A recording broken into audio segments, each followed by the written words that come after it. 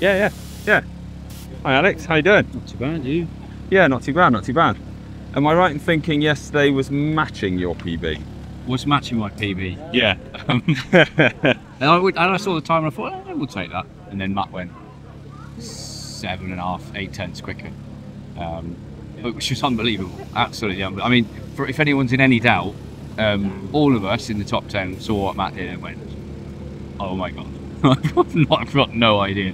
That was a stunning drive. That was a proper, yeah, do you know what I mean? Like, you just watch that and you go, oh, I haven't got one of those in me. So it's obviously a shame for us from a championship point of view, but it's good to see that, you know, sometimes you just got a like, fair play, round of applause. Yeah. So yesterday was mega from that point of view. Weirdly today, with it being so hot, it's sort of easier to get to a time, but somehow the car doesn't feel quite so good. It seems to be moving around a bit more and stuff like that. So yeah, so I'm sure he will have another very good look at the 32 today, and we'll try it as close as we can. Yeah, I mean, I noticed there's a car over there with tyre covers reflecting the heat. Not, you know, yes, tyre temperature an issue with the temperature of the sun. Yeah, it can be. I mean, not so much with the fronts, but in the past we have put like wet towels and stuff on tyres. Here we don't get a lot. It's not a very high deg venue. By deg, I mean, you know, tyres don't get damaged particularly. We took a set off after the run-off yesterday, and arguably they didn't need anything doing to them. Right. So yeah, I'm not sure I would put cold wet towels on today, but it is yeah, very high track temperature, very high air temperature relatively speaking.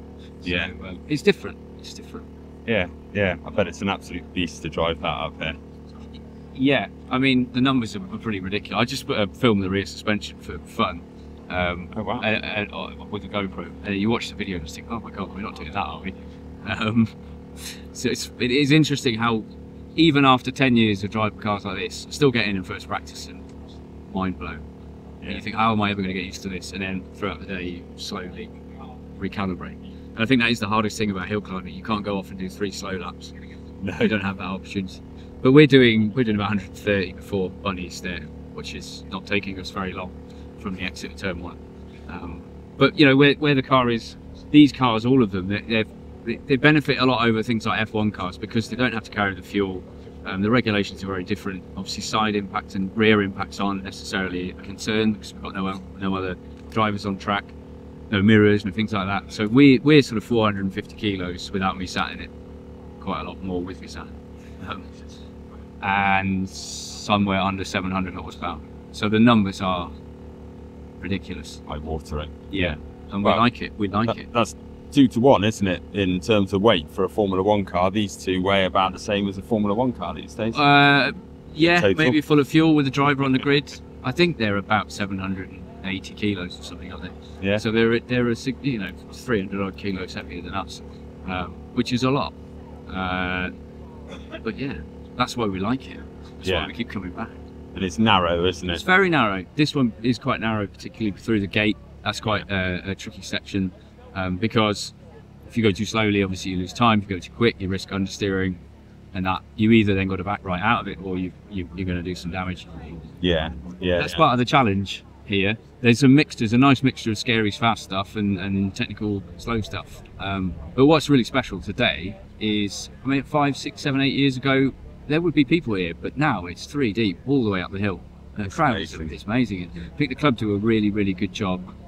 As to you guys with the stream and everything, and we see that with Hillclimb UK, slightly further north, that the engagement and social media and stuff like that is really starting to pay dividends.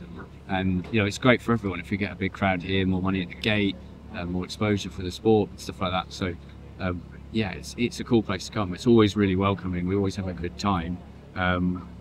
Yeah, if I hadn't been beaten by 8 tenths yesterday, I think I'd be, absolutely over the moon. I am anyway, because you know.